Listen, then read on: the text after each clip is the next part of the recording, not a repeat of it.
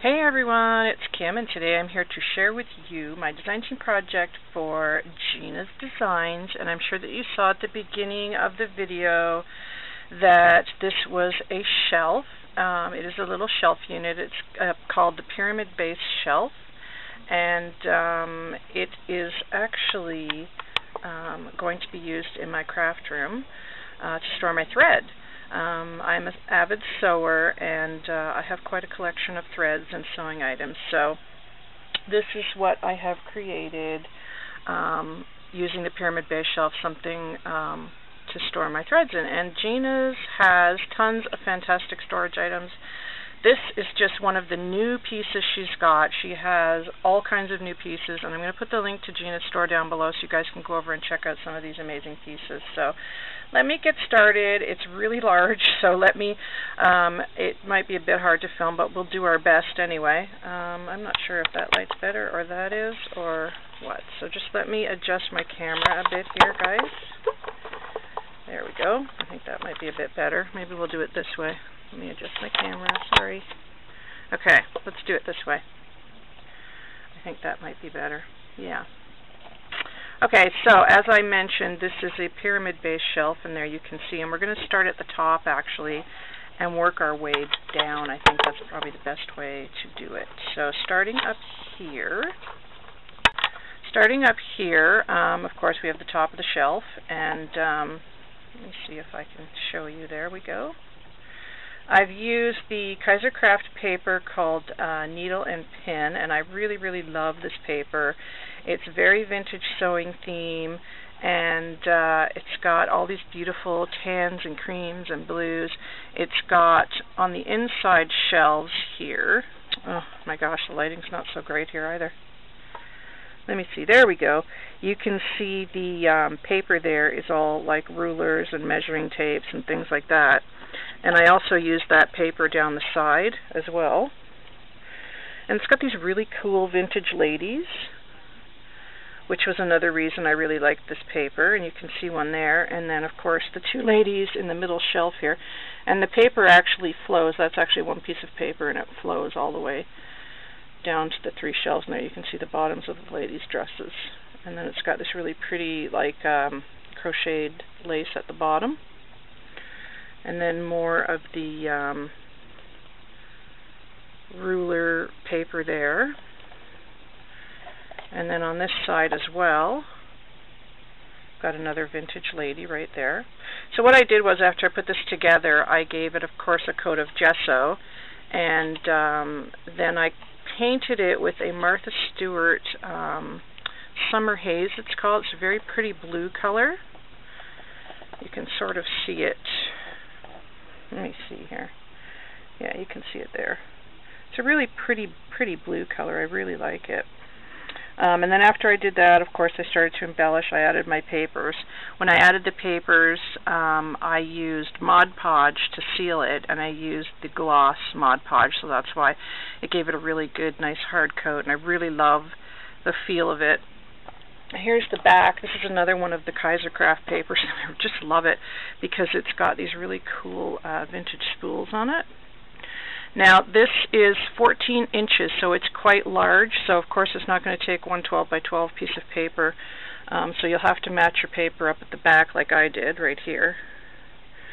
Right along there, I matched it up. But, you know, it's the back. Nobody's going to see it. But 14 inches is a really good size for a little shelving piece for your craft room. So anyway, after I had papered it and Mod Podged it and everything, I was able to start embellishing, and of course I used more Gina's goodies, and that is these beautiful button borders that you see here. These are also one of the newer pieces to Gina's store, and I did a lot of texturing on them, and I used like some shimmers and some textures, and then some texture paste and embossing powder and all kinds of stuff on them. So they've got this really neat texture to them.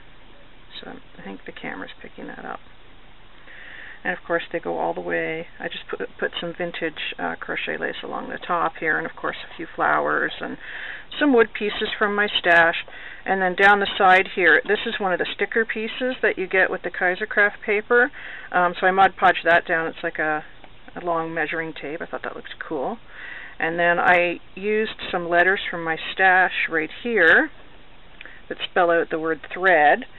And all I did with them was gesso them and then use the Stamp Panda Shabby White embossing powder on them. So I really like how they came out. I love that embossing powder. It's my favorite. On the sides, I used the same paper that I used on the back, that vintage spool paper. And then on the front, down here, this is another piece from the sticker line, right here.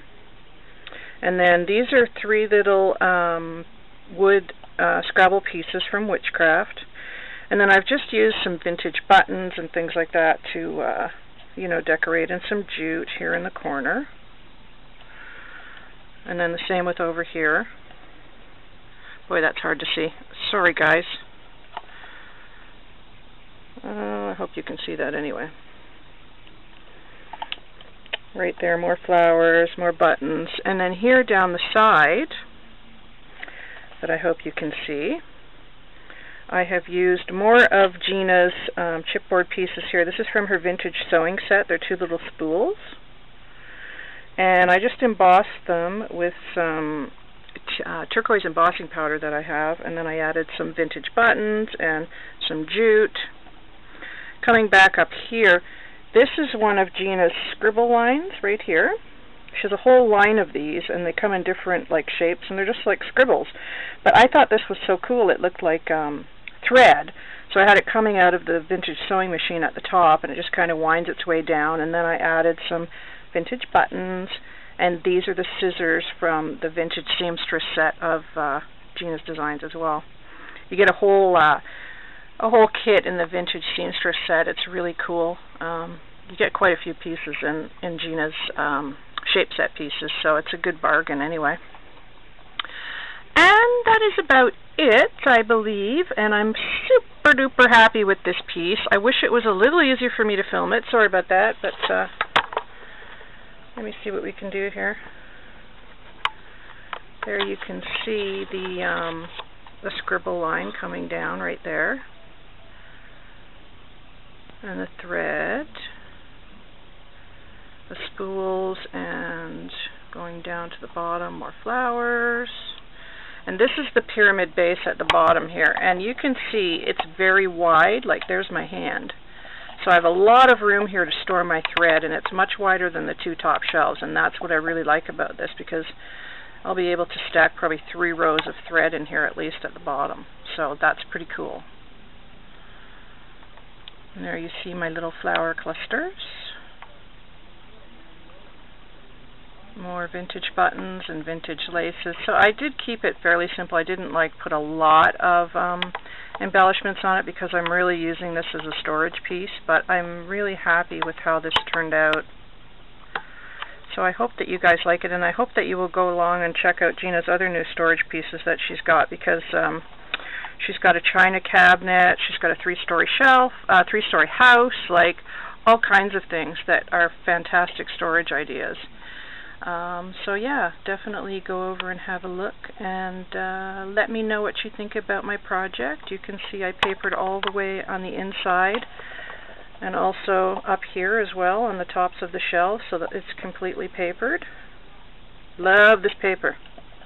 Love, love, love. I actually got this paper at a cherry on top too, just in case anybody wants to know.